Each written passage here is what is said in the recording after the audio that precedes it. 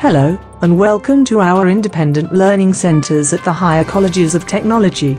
As you can see behind me, our ILCs are some of the best in the world, employing a team of talented specialist educators, who provide frontline support for the teaching and learning activities on our campuses, helping improve student learning, retention, and success. Our ILC policy recommends that every campus has an identifiable independent learning center, with staff, equipment, facilities and materials sufficient to help students with independent learning assistance and support.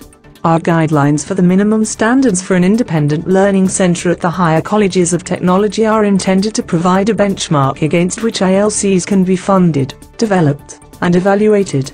Our ILC mission statement guides our work and reflects what our ILCs do on a daily basis across our campuses.